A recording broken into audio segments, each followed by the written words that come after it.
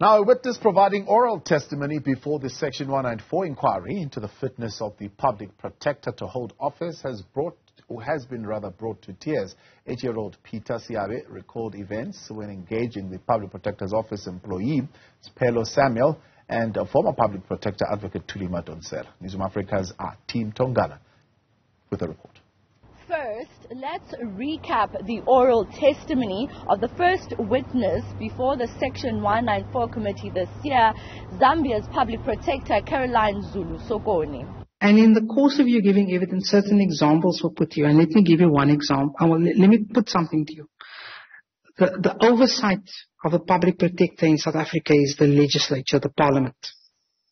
And you are in agreement that that is best practice. Yes, it is best practice.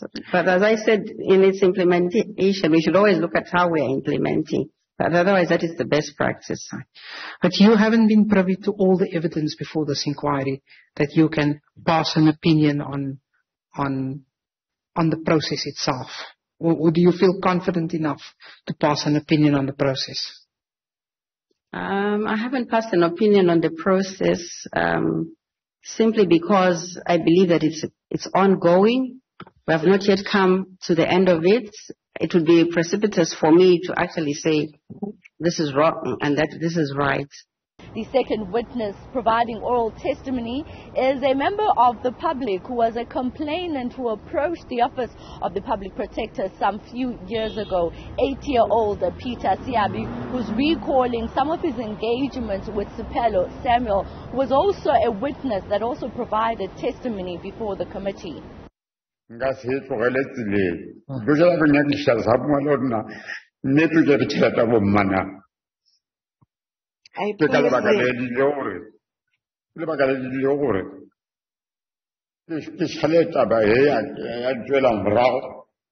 every step of it. I promised my mother that I would never back down. I would never let this slide.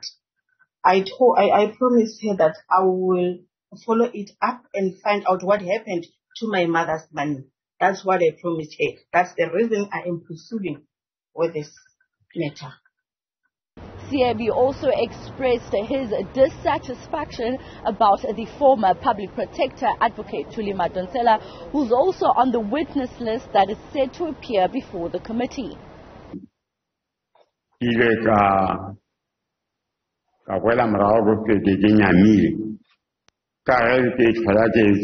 Vala di pampiri cha Madonsela ke ona di Madonsela mo TV a singe ke monagane le gore ke motho wa mofuta ono gore the swagere o ntshitse true colors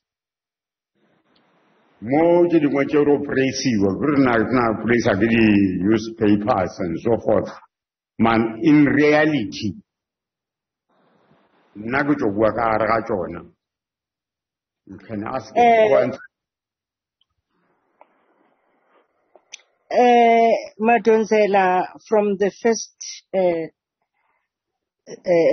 conversation, Madonsela never came back to him.